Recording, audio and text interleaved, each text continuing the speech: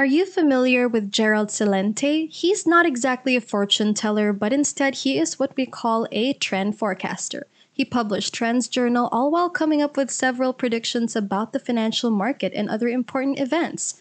Recently, his topic for discussion has been about the American economy. More importantly, what is happening and what will be happening in the foreseeable future. According to him, if this economy remains stagnant with the ever-changing lifestyle of the world, it's on the road to hell. We have lockdowns every now and then. Businesses such as retail, food, service, or whatever it may be are closing their doors for good. We might see some rise and dips altogether, but the general trajectory is heading downwards. It looks like the first pages of the Great Depression are being written, and no, we are certainly not here for it. So why should we trust this man and his supposedly predictions of the market? Does he have enough evidence to back himself up? What exactly is he trying to tell us? Welcome to Financial Market TV. If you're new to the channel and enjoy content like this, hit that subscribe button and the notification bell.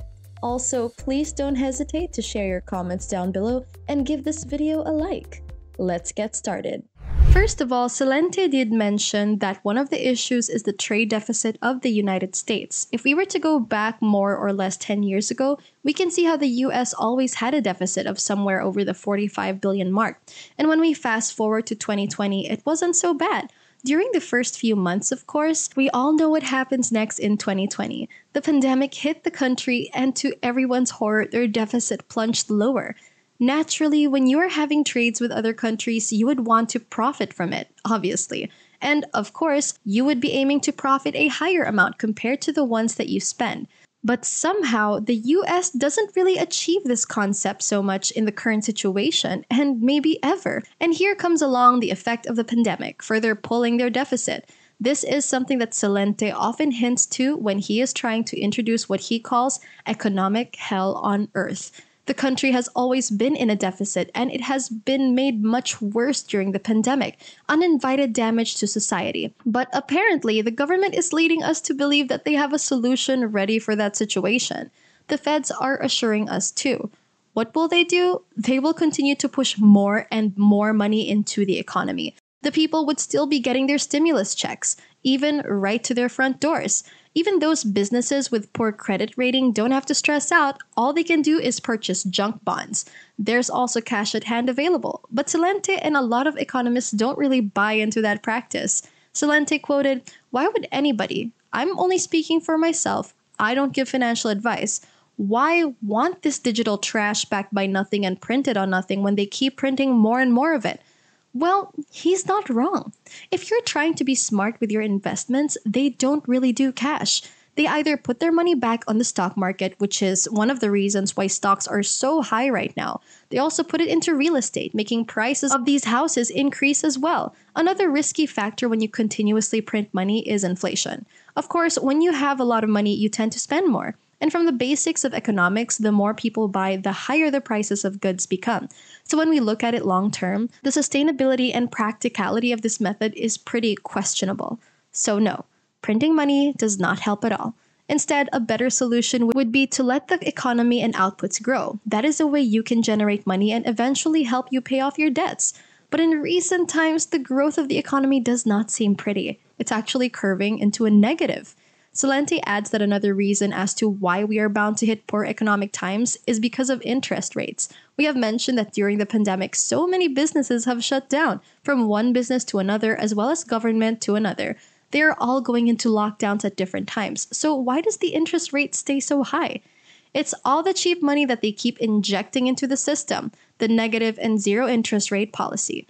So the feds actually have some strings that they can pull to control these. First is the printing of money, which we are all aware of, so we don't really have to go into details with this. Second, and actually the major thing that they can manage is controlling the interest rates. So they either turn down the interest rates into a lower measure, just low enough to actually help the economy. Low interest means it's cheaper to borrow, thus helping put more money into the economic system. Or they can turn it up high, just enough to make sure people don't borrow too much money and keep things in order. Now, looking at the numbers, if we look through the past 30 years, their interest rate has been hanging around the 5% mark. But again, fast forward to current times, there has been a big difference. It's basically zero, flat at the bottom. What does this data tell us? It means that the feds have lost the authority to stimulate money into the economy with low rates anymore, because they have already hit as low as one can go, unless they cross the negative mark, which is not a good place to be in. This time, we're jumping back to 2008 to the point that we call the Great Recession. Now, during this period, how did they manage to stimulate the economy back up? They dramatically changed their interest rates from 5.25 all the way to 15%. And voila, this boosted the economy back up and recovered from a serious economic depression. So we can now talk about the similar issue we have today. Sadly, we can't even do what they did back then. Because how can we lower our interest rates when we are basically at a zero? It's pretty pointless. So Celente mentioned a few things. We have the countries that got hit really badly by the pandemic in terms of their economy, and also the ones who got lucky with some minimal damage. Let's go over what he explained. He said, every major country is going to have negative GDP this year. Oh, except one, China. You know, as I said, the 20th century is the American century. The 21st is going to be the Chinese century. So I think we should take a look at the actual data of the country's GDP and see if this makes sense. If we go through the figures for 2020, Celente is surprisingly very much accurate. Scary. For the second quarter of 2020, the numbers show that most countries are actually at a negative. Big countries such as Australia, India, France, and of course the US and even the UK have a negative GDP growth. And what was the last country standing above the negative mark? Yep, China, with a 3.2% GDP. You can even take a look at Q3 and you see no difference. Generally, China still surpassed the rest of the bigger countries while everyone else suffered such an economic impact from the pandemic. And if you're not aware, there has been a bit of beef between China and the US when it comes to economy. They've always tried to outrun each other on who can be the biggest and dominating this century. For a long run, it has been the USA, but now the numbers show how China is just catching up as fast. So what we know now is that this pandemic has actually helped China. In terms of looking at the economic rate, no one can really object to it. So we guess this is just an interesting thing to know. But let's not get way ahead of ourselves. Let's jump back to our main focus, which is the United States and its economy. Like we mentioned, Gerald Celente isn't exactly rooting for the US economy when you break it down into its figures, and we'd like to believe that a lot of people don't either, especially recently. If you looked at the economy, you would have predicted a big market crash happening alongside today's situation, just like what happened in 2008. But apparently, the stock market has turned a blind eye to these economic warning signs and has been continuing to go upwards. So in this case, Gerald is asking, why? Why in the world is everyone ignoring what's right in front of their eyes?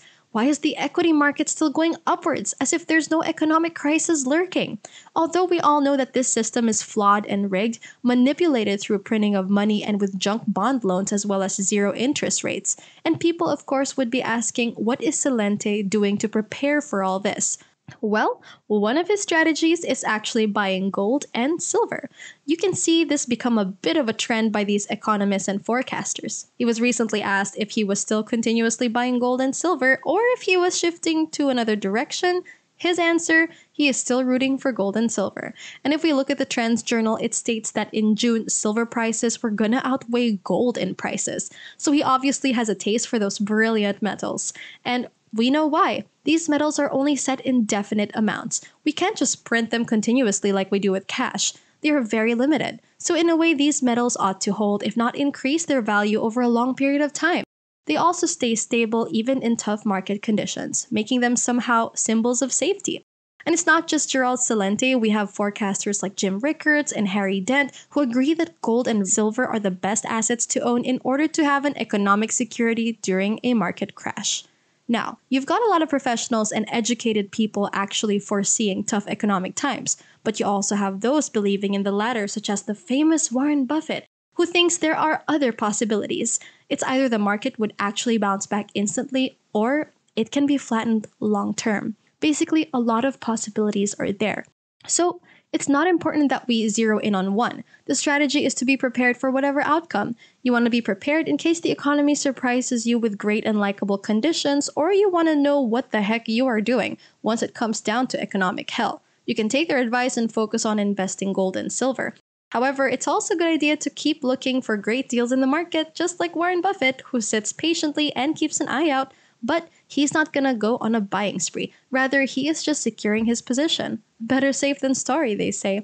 Another thing is it's not entirely bad to keep some cash in your portfolio. That could be the thing that you actually need during a market crash. That's how you buy stocks at their bargain prices. If you don't have cash, you simply can't buy stocks at their best bargain opportunity. So you probably can come up with your own strategy. Remember, there is no guarantee on a crash, and there's also no guarantee on a bull market economically. So how are you doing your next move? Is it going to be Buffett's strategy of buying and holding stocks with a nice supply of cash? Or do you want to do it like Celente and Rickards and instead keep your hands on that gold and silver? Let's hope you just come prepared. I guess whatever happens, we'll see you on the other side. Thanks for watching the whole video. Again, if you're new and like this type of content, subscribe to our channel. And don't forget to leave a comment down below and hit that like button. Also, click on the notification bell to get updated on our weekly uploads. See you in the next video.